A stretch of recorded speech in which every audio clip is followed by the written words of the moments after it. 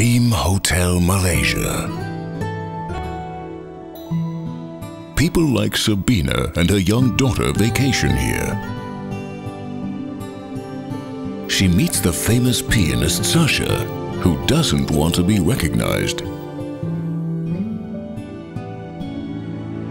Markus's friend, Mr. Lorenz, and his assistant Sonja are in the tropical paradise on business and are looking for a location for a new shopping center.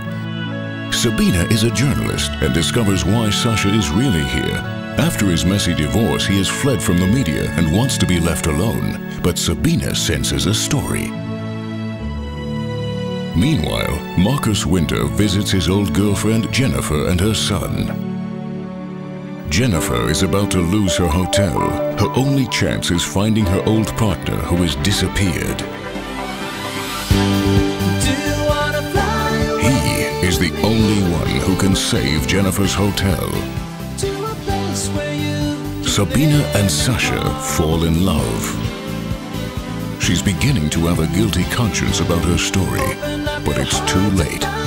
The sensational article has already been printed. Can love still win?